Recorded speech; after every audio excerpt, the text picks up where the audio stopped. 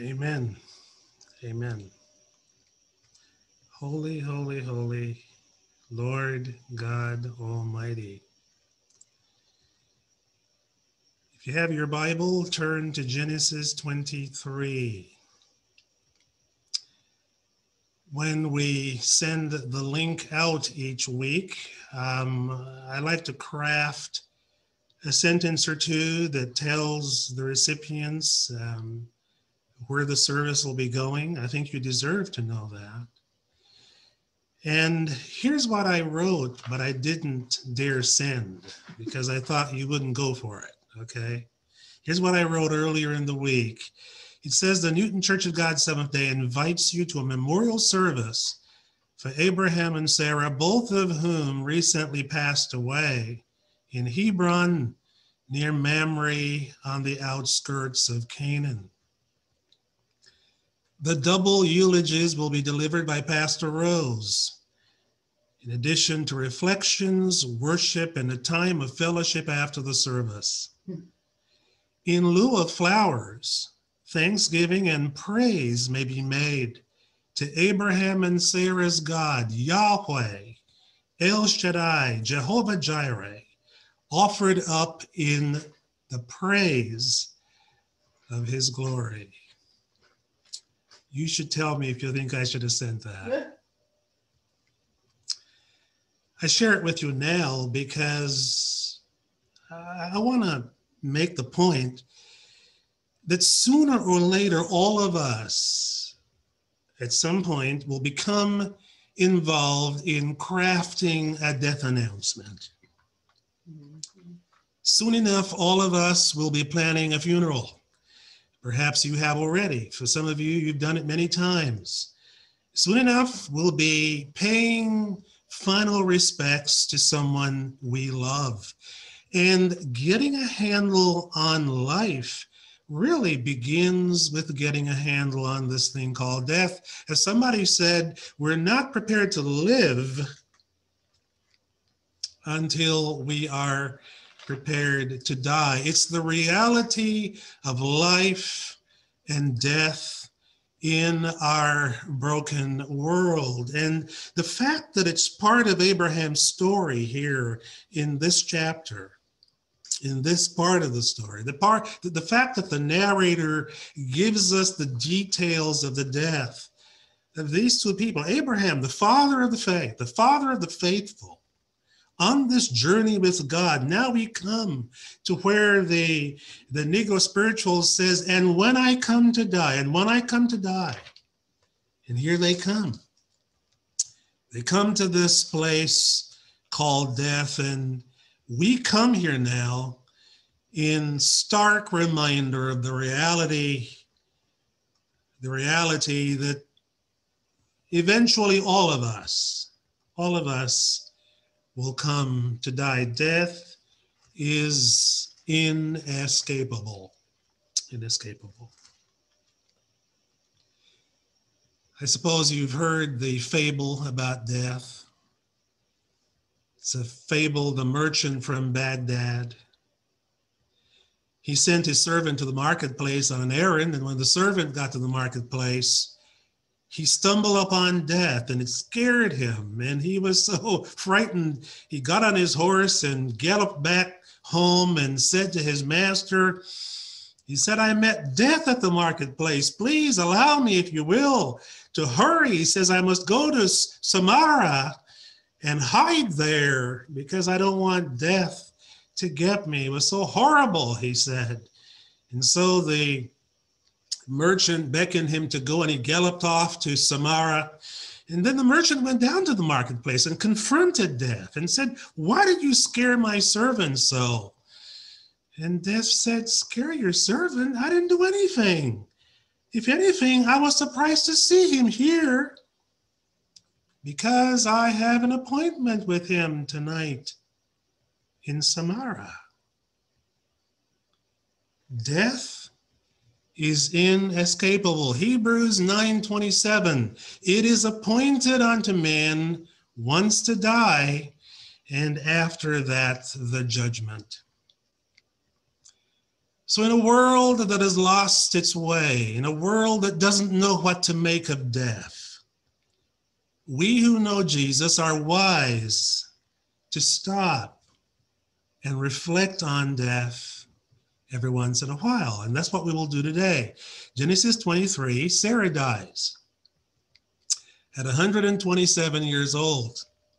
Genesis 24, Abraham dies. I'm sorry, Genesis 25. In 24, after Sarah dies in 23, in 24, Abraham secures a wife. He sends his servant off back to Ur to find a wife for his son Isaac. And then in 25, Abraham dies at 175 years old.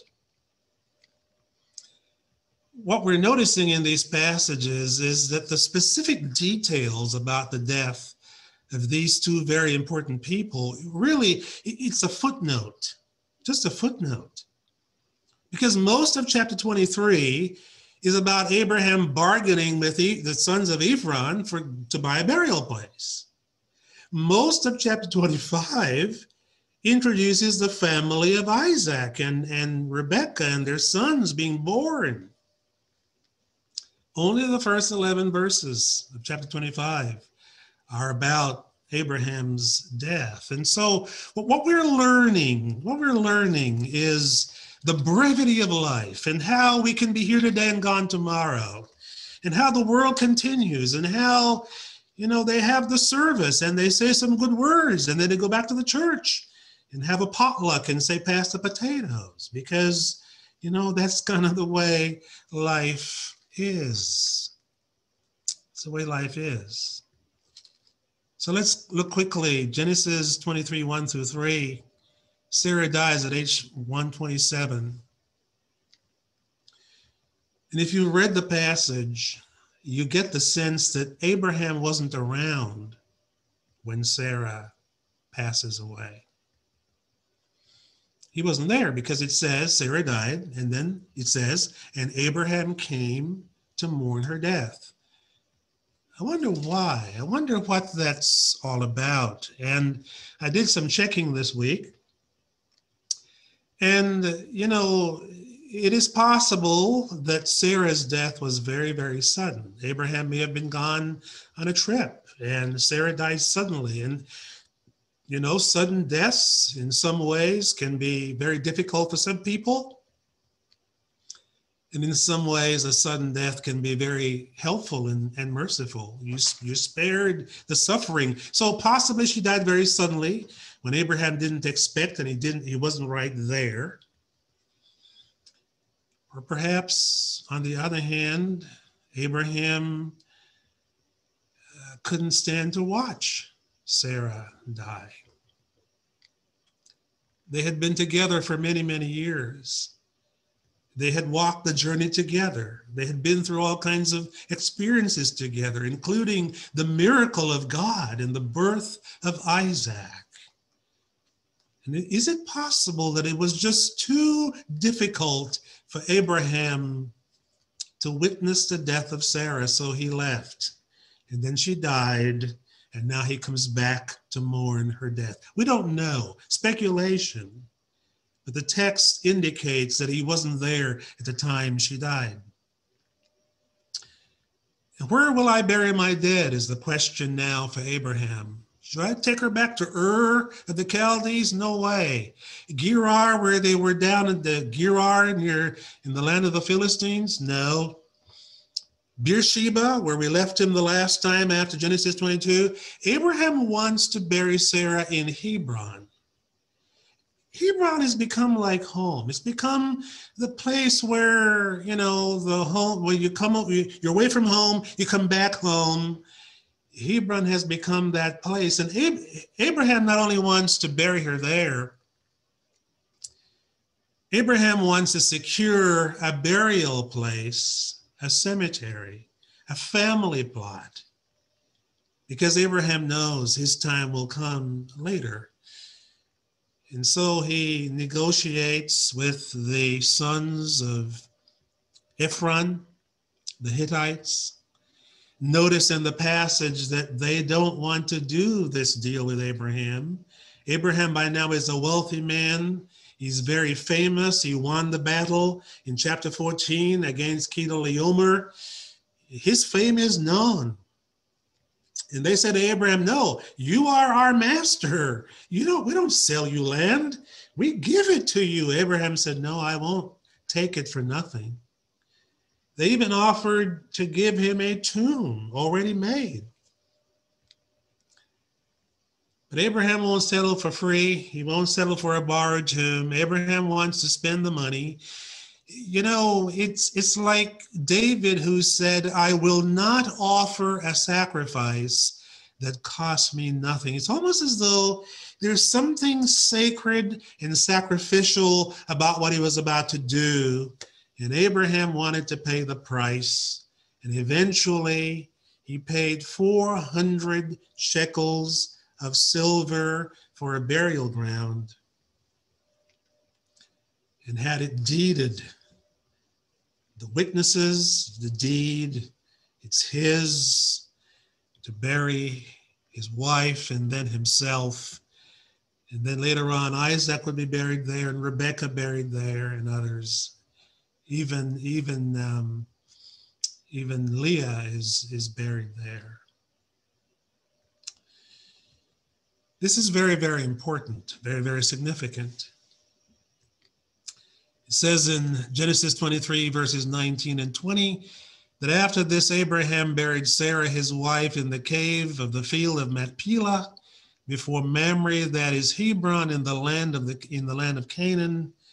So the field and the cave that is in it were deeded to Abraham by the sons of Heth as property for a burial place. Some things are rightly left up to our imagination. Scripture doesn't tell us how they buried her. Was there a ceremony? Did people cry? What did they say about Sarah? What about Isaac? Isaac was Sarah's only child. At the time, if when she bore him, she was 90 and she dies at 127, it means Isaac is now 37 years old. I wonder what he's thinking. In fact, you'll notice in chapter 24, in 24, the very last verse, verse 67, it's a very long chapter where they go to get a wife for Isaac. It says that when Rebekah came and Isaac married her, he took her into Sarah's tent and she became his wife. And it says, and he was comforted because of the death of his mother. Isaac was grieving. And we know that grief is handled differently by different people. But it is very important to grieve, and it is very important to grieve well.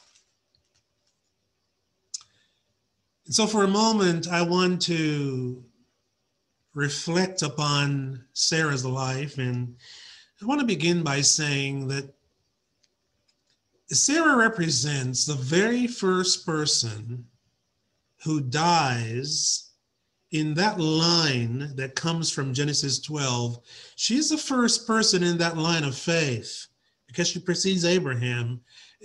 When we look at Sarah's life, what we ought to think about is the importance of the role of women in the story of redemption.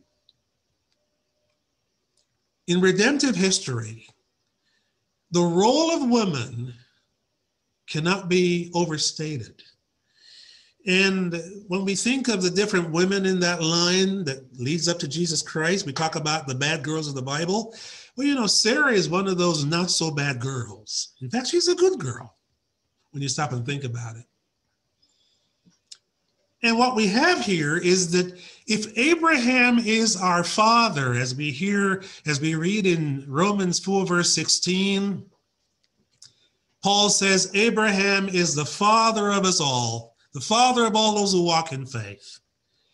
Then what we have is Sarah is our mother. Sarah is our mother. When Luther reformed the church back in the 16th century, one of his famous lines is that you cannot have God for your father without having the church for your mother. What he was getting at is this whole idea of people who say, I can love God, but I don't have to have the church. And Luther said, no, you got to have both. You can't have God for your father without having the church for your mother. She is your mother. And here, you can't have Abraham as your father of the faith without Sarah as your mother of the faith. That's why we have in Isaiah chapter 51, I mentioned this earlier, God is comforting the people of Judah. Listen to what he says, Isaiah 51, listen to me, you who follow after righteousness. Do you follow after righteousness? This is God's word to you. You who seek the Lord, look to the rock from which you were hewn and to the hole of the pit from which you were dug. Look to Abraham, your father, God says, and to Sarah who bore you. Look to Sarah who bore you. For I called him alone and blessed him and increased him. The line of women of the faith, beginning with Eve, back to the announcement of the gospel in Genesis 3. The line of women really isn't there until you get to Sarah. And what we know about Sarah is that she was beautiful, very, very beautiful. At 90, at 75, at 85, 86, Sarah is causing problems for Abraham because she's beautiful and people want to take her from him. And she was the lead character in the story, as we mentioned before. She was a lead player in the drama. God is causing plagues upon Pharaoh and Abimelech and all kinds of problems because Sarah really was the one who, drove the drama of the story of Abraham's life. And what about her character traits? Here are several things we can say. Number one, she was assertive. She was very assertive.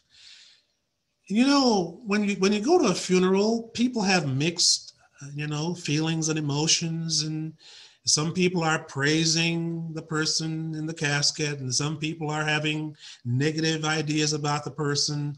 But, I remember when Richard Nixon died back in 1994, betrayed the country. I happened to be in California the week of his funeral. I happened to be in Pasadena. And he was buried in Whittier, where the Nixon Library is. And I could literally look out of my hotel room and watch the procession going down the road. And it's amazing. And one commentator mentioned, it is amazing how somebody vilified, somebody who, was thought to be unworthy of praise, when a person dies, we tend to focus on the good side of that person. And Sarah, for all the things that could be said about her, was a very assertive person. She was very decisive. She was very protective, very nurturing. In fact, I looked up the word protective and I got some synonyms: caring, motherly, nurturing. She nurtured Isaac. The thing that surprises us about Sarah is that she's called submissive. We don't think that way about her because of her assertiveness and her passion. But we read in 1 Peter chapter 3, verses 5 through 7, Peter is talking to women in first century who are Christians, whose husbands are not Christians. And how does a non-Christian woman relate to her husband? And Peter says, "For in this manner, in former times, the holy women who trusted in God also adorned themselves, being submissive to their own husbands, as Sarah obeyed Abraham, calling him Lord, whose daughters you are." Like I said, most people don't think of Sarah when they think of the word submissive and submission. When you stop and think about the fact that Abraham in Genesis 12, verse 2, it says, "And he went out not knowing where he was going. And Sarah went with him." When you think of all the twists and turns and the different moves they made in life and how she basically cooperated with Abraham, we see the side of her now as we reflect on her life. She was submissive. And we have to believe that because the Holy Spirit inspired the scriptures. And that's what it says about her. So as we look at Sarah, and by the way, we will not deal with Abraham today. This is part 1. Next week, we'll come back, finishing well part 2. I decided last night that there's no way to cover both of these today very adequately, and Abraham deserves his own eulogy.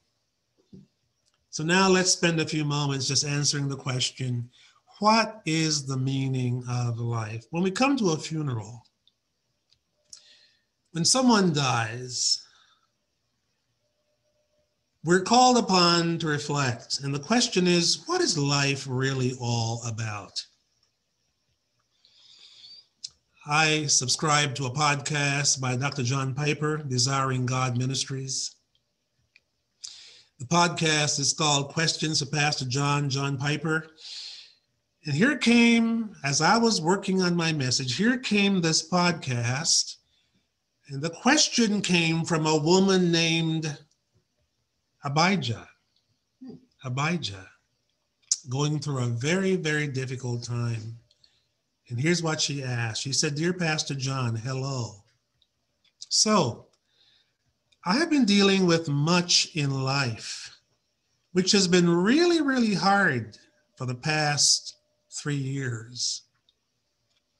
Normally, I could face life's challenges with the assurance that God was in control and that I could trust him.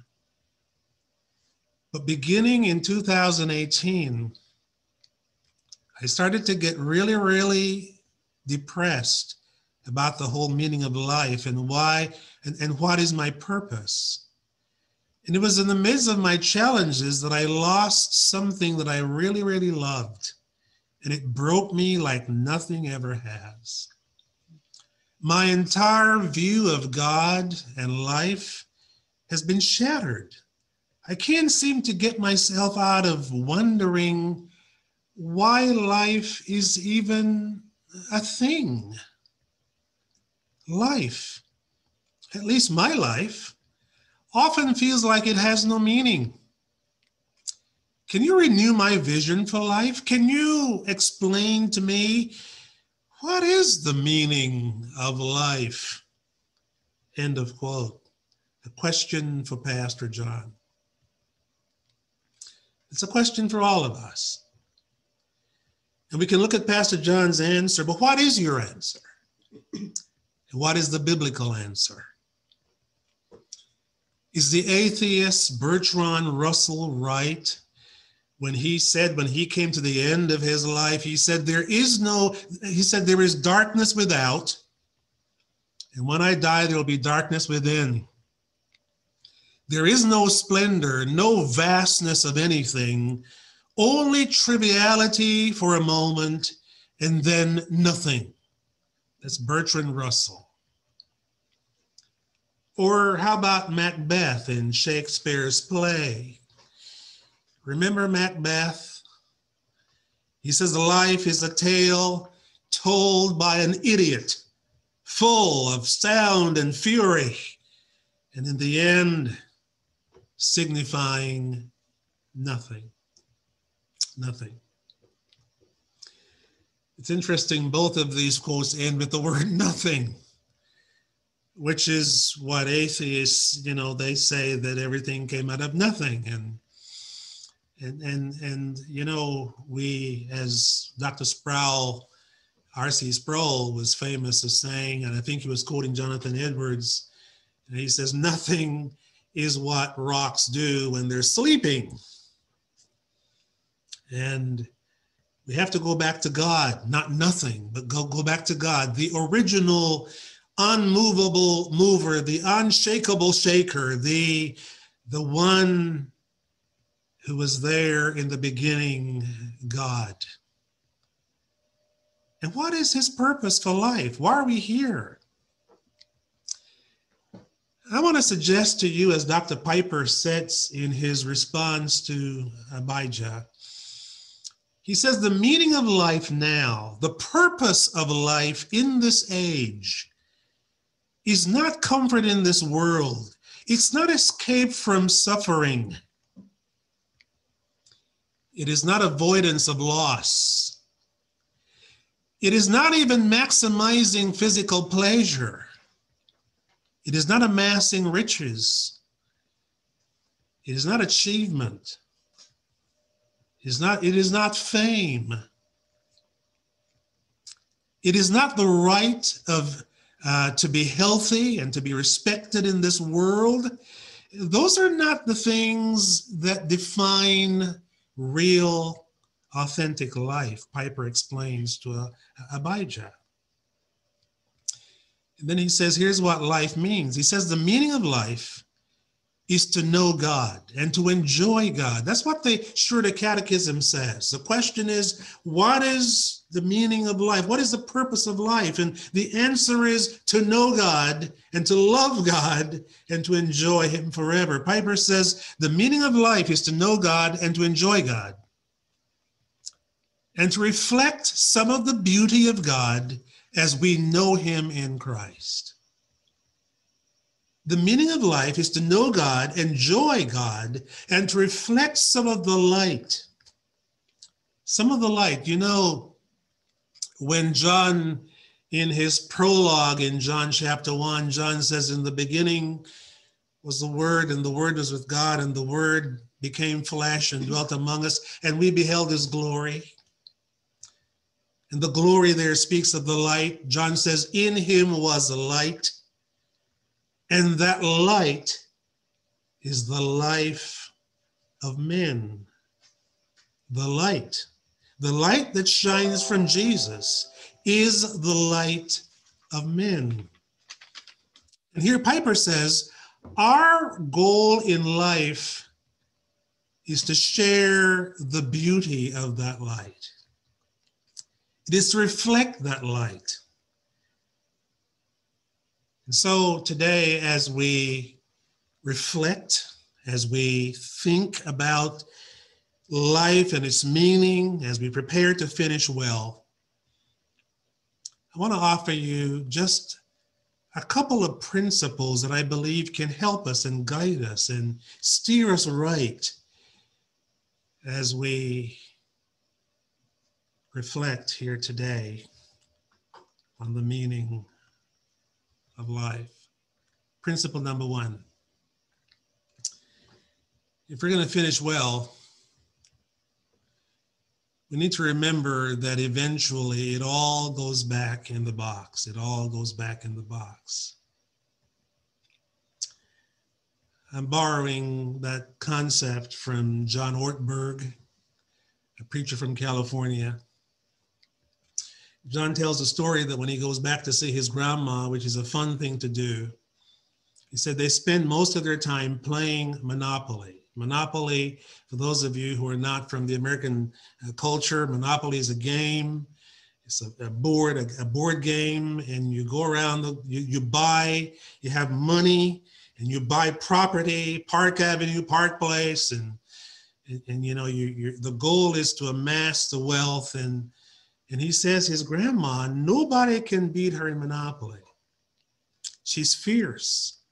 She's a wonderful, meek lady, but when you put her in front of Monopoly, she becomes a different person, and nobody can win his grandma. And he says she always comes to the end of a game of Monopoly by saying this. Now, John, always remember, when we're done, it all goes back in the box. All the pieces and the board and the little houses and all the stuff, it all goes back in the box. That's really true. And think of your box. Your box. Your box is life itself and all that it contains.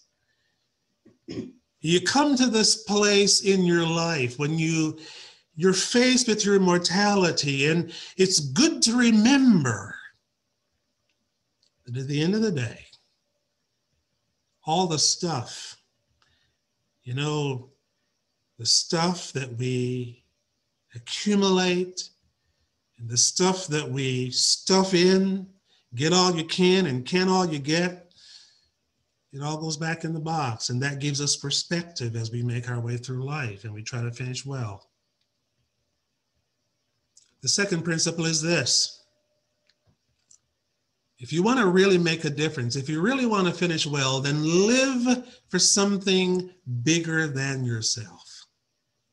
Live for something bigger than yourself.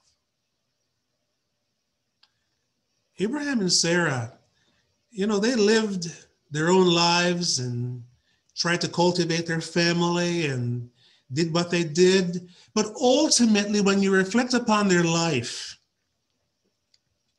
when you look back at Abraham and Sarah, it is a reminder that as we talk about them and study them thousands of years beyond their life, that what they were doing, they were living their lives for something bigger. You see, some people live for the dot, not the line. Some people live just for today. And yes, we ought to live in the moment. We have to live in today, but we have to live today with tomorrow in view. We have to live. We have to live in a way that reflects that we are not just eking out an existence and living just for the moment, but that we're living for something bigger than ourselves. And the best life that you can live is a life lived from a divine center. A divine center. A center where the different parts of your life come together in a congruency. That's where Abraham came in chapter 22. A divine center from which you live the kind of a life that basically says, I want to live every day in the center of God's will, where I can say, I'll do what you want me to do. I'll go where you want me to go. I'll say what you want me to say. I'll be what you want me to be. And that's where Abraham came as he laid it down at Mount Moriah. You know, like we said last week, what we're not told in the story is what happened when they got back home. Can you imagine how Sarah reacted when Abraham told her what he was going to do with Isaac and how God delivered them and how that transformed their lives as they learned to trust God and love God and surrender to God and live their lives in the center of God's will. Yes, I'll go where you want me to go. I'll do what you want me to do. I'll say what you want me to say. I'll be what you want me to be. It all goes back in the box.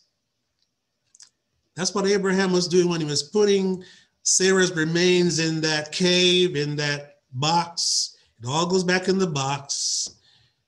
We live for something bigger than ourselves because it's all going to go back in the box. And then thirdly, remember that finishing well at the end of life is simply the cumulative result of finishing each day well. Finishing well at the end of life is simply the result of finishing each day well. You can't not finish each day well and then finish life well at the end of the journey. What happens at the end of the journey? You see, life is not a destination. Success is not a destination. Life is a journey. And what you come up with at the end of the destination, when you get to the destination, you're simply looking at what happened along the way as you lived your life, as you finished each day well. And so today, we're being encouraged as we reflect on Sarah and Abraham's life to live intentionally. The way you finish each day well is that you live that day with intentionality. You know why you wake up. Here recently, whenever I kneel to pray in the mornings when I get up, I say what I've heard Dr. Erwin Lutzer say. I say, Lord, glorify yourself today at my expense. I'm giving you my day. Living intentionally, keeping short accounts. Short accounts. Don't carry over to tomorrow what can be done today. Short accounts. Cancel your debts with people. Say you're sorry. Ask forgiveness. Make every day count. Live for the moment. Lean into the moment, but live your life looking ahead and finishing each day well. You know, one of the ways that we can kind of, pull together this whole question of the meaning of life is to reflect, is to think of our life as a story. And I'm thinking, as we look at Sarah's life, about her story, at Abraham's life, about his story. And you ought to look at your own life and realize your life is a story, and you're writing a chapter a day. You're writing a chapter a week, a month, a year. You're putting in a new sentence, a new paragraph. And how are you crafting that? And Rachel Held Evans, a young woman in her 30s who died just a year and a half ago or so. A wonderful writer, several New York Times bestsellers. She left a 2-year-old daughter behind. It's just still painful to think about the impact she was having and how she got sick, I think an asthma attack, and got some medication, wrong prescription, and she went into a coma and died. I have watched her funeral and reflected on her life. And one of the things that Rachel Held Evans is noted for is her insistence that we tell our story. And to tell our story, we have to think about our story. And we have to be careful about what our story actually says. And I want to read you this quote. Rachel Held Evans, her book is called Inspired, this particular book. And in this book, she says, Jesus invites us into a story bigger than ourselves and bigger than our imaginations. And yet we all get to tell this story. Listen to this. We get to tell this story with the scandalous particularity of this moment and this place. We are storytelling creatures because we're fashioned in the image of a storytelling God. So may we never neglect that gift of story. May we never lose our love for creating and telling our story. End of quote. So the question today as we wrap up is, what is your story? As we reflect on Sarah's story, as we reflect on to quote Rachel Evans, the scandalous particularity of this moment in this place, COVID-19, winter storms, lots of people dying, everything up in the air. As we reflect on the scandalous particularity of this time and that we're living through an era in history which generations to come will think about and talk about and write about, what is your story? What is your life? What will they say at your funeral? What will your obituary, how will your obituary read? And we're given great encouragement in the scriptures in this regard. Because you see, a lot of us think that, I don't really have any story. I'm just a petty little person. And, who would want to hear my story? And the Apostle Paul, in encouraging the Corinthian church, the Corinthian brethren about life and the meaning of life and how we look at our lives in relationship to the death and the dying and the suffering and the meaninglessness that is going on all around us, as Abijah posed to Dr. John Piper. How do you put this all into perspective? And here's what Paul says in 2 Corinthians chapter 4. And with this, I close today. And we'll pick up again and talk about Abraham and summarize the whole question of the meaning of life, perhaps in a deeper way. Paul says, 2 Corinthians 4, verse 7, but we have this treasure in earthen vessels. Just pause for a moment. Back in those days, they didn't have banks like we have banks today and vaults to put our important things. And so people hid their money in the ground. They got clay jars and clay pots and put important items and dug a hole and put it in there in order to protect it from the knowledge of other people. And Paul takes that analogy here and Paul says, we have this treasure. He's speaking about God's investment in the treasure, the Holy Spirit. When you and I came to Christ,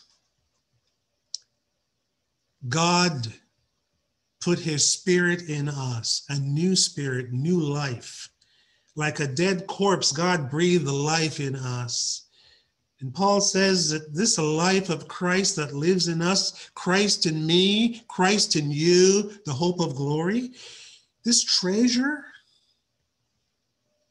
Paul says basically here, we carry this around in earthen clay jars, broken clay pots. The pot, the clay jar is not worth much. But what's on the inside is precious to God. But we carry, he says, we have this treasure in earthen clay pots in order that the excellency of the power may be of God and not of us. The reason we have these frail bodies of ours, the reason we carry this treasure in this very frail vessel is so that God can prove that the power is not about us, but really about him. And therefore we are hard pressed on every side, yet not crushed. And we are perplexed, but not in despair. We're persecuted, but we're not abandoned.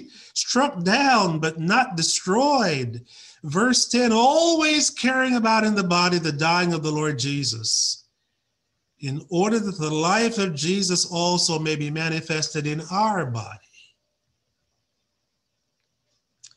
You see, in my body, and those of you who struggle with health issues, and I'm thinking of, people like our dear brother Kevin, who has struggled with this unique disease and the challenges that we face. Paul says that we carry about, we go around always, as he says here, always carrying about in the body the dying of the Lord Jesus. We carry that mark on the inside of us in order that the life of Jesus also may be manifested in our body. Verse 11, for we who live are always being delivered to death for Jesus' sake, in order that the life of Jesus also may be manifested in our mortal flesh, so that death is working in us. And Paul is referring to himself and Timothy and those who labor in the gospel. But he says life is working in you. He's putting himself on the line, at times on the edge of death, and death is working in him. And through that death, Paul says life, the life of Christ through the gospel, is working in you. That is great encouragement today. I hope you are encouraged. As we come to the end here and as we wrap up, we're going to sing a song, Faithful One. And I believe that as Abraham laid his wife Sarah, the love of his life, in that cave in Machpelah, and as he walked away and went back to his tent, I suppose they gathered and they had a meal and they reflected. I believe the old man who, if Sarah was 127 when she died, Abraham was 137, almost 140 years old. I believe that Abraham, for sure, if even late that night when he laid to sleep, when he put his head up on the pillow and went to sleep for the first time with Sarah in the grave, I believe Abraham's thoughts zeroed in on the faithfulness of his God. The God who called him from Ur of the Chaldees, the God who led him, the God who delivered him, the God who brought him to where he now was, bereft of his wife, but still loved and comforted by the God who is the faithful one, the El Shaddai, the Jehovah Jireh. That is the message, and that's where we find meaning in life. And that's where we end today. Let's sing together as we worship our God.